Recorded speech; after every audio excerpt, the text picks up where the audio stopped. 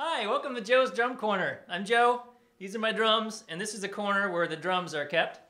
And I thought I'd tell you a little bit about my history as the two-piece band thing, because I had quite a change in my whole approach to drumming when Amy and I decided, let's go forward as a two-piece band. And I thought a great way to do that would be to really change my whole approach to drumming and change everything about my drum set.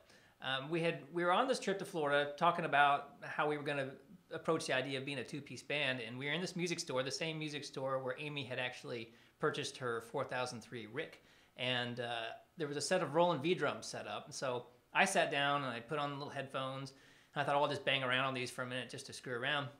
And I just thought they were amazing sounding. They felt really great, and then the sound in the headphones, it just was huge. It was like being in a stadium. So I thought, wow, I should sell all my acoustic stuff and go completely electronic. And so that's what I did. And we played that way for, I guess, probably about 3 or 4 years, just totally on the electronic drum set. And we went through our phase with keyboard and a sequencer and all that kind of stuff.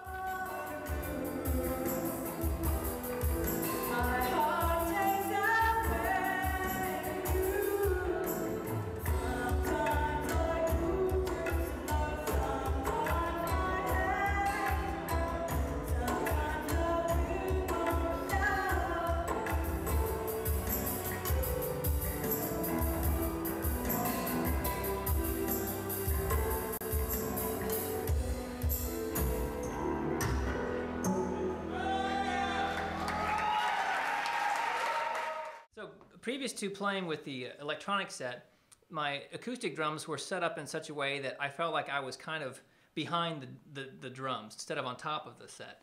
I'd been playing with power toms, which were basically just really, really deep tom-toms. And on top, when you would take a 22-inch bass drum, which was the shell size that I happened to use, and put a 10-inch tall tom-tom on top of that, you end up with the drum way up here. And to be able to hit it properly, the drum would have to be at an angle. So my drums ended up being way up in the air, my cymbals were up even higher, and everything was, I felt like I was sitting behind a cliff or something. It was this big wall of drum.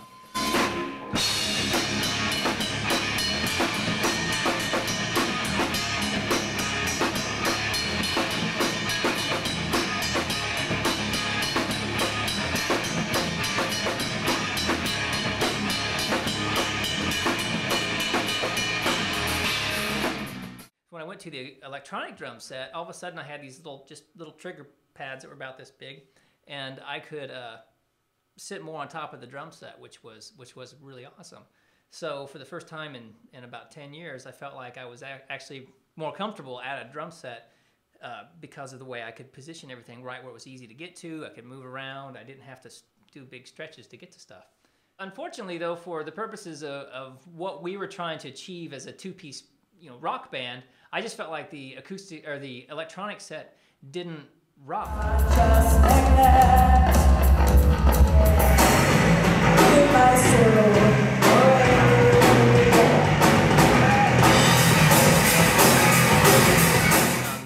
I really like the way that a drum set vibrates, and from the small tom down to the floor tom, you feel the vibrations.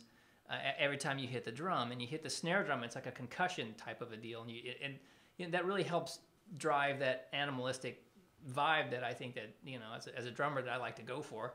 And I gradually became more and more disenfranchised with the whole electronic drum set, so much so that when we did the one show we ever did as our whole electronic keyboard, electronic drum set setup, when it came time to play the gig, at the gig, I decided to play barefoot, which I had never ever played barefoot in practice. I never played that way because I was always afraid I'm going to chew my feet up on the chains on the bass drum pedals.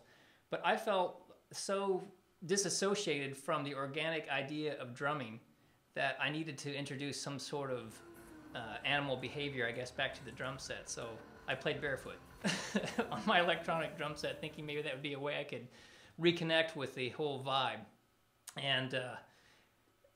And after we did that show, we decided, this isn't quite the right take. What we need to do, once we had these songs, I think they were great songs, but it didn't translate the way we wanted it to translate. There wasn't the power and emotion that was coming out that we hoped it would come out. It became evident that then what I needed to do was replace the electronic drum set with an acoustic drum set. So I got my AET drum set which had power toms, because that's what I had been used to play. And I decided to get wood hoops with the set, which was a cool idea because they would give the drums even more of a woody type of a sound. I wanted to get completely away from the electronics and get way into back into the acoustic thing. The problem was with the power toms, I had deep shells. Then the wood hoops added about an inch to the top and the bottom. So now my drums are even higher than they used to be. And for a short time, actually for about the first year and a half actually, I played the set with the 3 rack toms and 1 floor tom, because that's the configuration I really liked. I actually used that configuration to record Blinded by Vision, but I had to have, the toms had to be up so high and angled so much for me to be able to hit them correctly in the sweet spot, and then the cymbals had to be that much higher above the drums that I spent all my time with my arms up in the air, which, it got to be uncomfortable playing that way. And I could never get the drums where I wanted them. I was always compromising. If I move this drum over here, I can't get it, I can't get this thing in here if I keep the 3 rack toms. So I moved my one biggest rack tom down to a floor tom. So now I had 2 rack toms and a floor tom, but I was still constantly battling, trying to find different ways to angle and maneuver. And every time, like once a month, I think I would change the configuration of the drum set. And it was very frustrating. I could never get could never get everything where I wanted it. So after we were done with the whole Blinded by Vision tour thing, decided I wanted to add to my acoustic drum set. I wanted to add a smaller tom, an 8-inch tom, and I also wanted to add a gong drum. Another problem I had with the AET set, it was a great sounding drum set, but I could never get the toms tuned to the pitches that I really wanted. I wanted to have really high tom and a really low floor tom, and I ended up more with kind of a low to mid-range type of vibe with that drum set. And I wanted to really get way up high and way down low. So instead of Amy's suggestion, which you gotta love it when your bandmate says, "Hey, instead of adding to this drum set you're not happy with, maybe you should get a new drum set." And that took me about half a second to say, "Yeah, sure, great idea." So so I started looking around at drum sets, and I ended up with my DW set. You see back here. DW's attention to detail is enormous, and I could probably talk at huge length for hours about that, but it might not be real interesting to most people. But suffice it to say that they have a huge attention to detail. One thing that I think as musicians that really struck me is that each shell, on the inside of the shell, has the note of that shell stamped inside. There's the people at DW take the shell, go through their shells, they find out what note that shell is, they stamp it on the inside, and when you order a drum set, they get all the shells that have the same note cluster and stick them all together so that your drum set has the same pitch, which I just think, wow, that's pretty incredible. Plus, one thing that I really liked about them is that for every drum set they sell, they will plant a tree, and each tree has a potential to create 50 more drum sets, and I just think that that's such a great, responsible way to do business. It just made it that much easier of a choice to pick the DW set.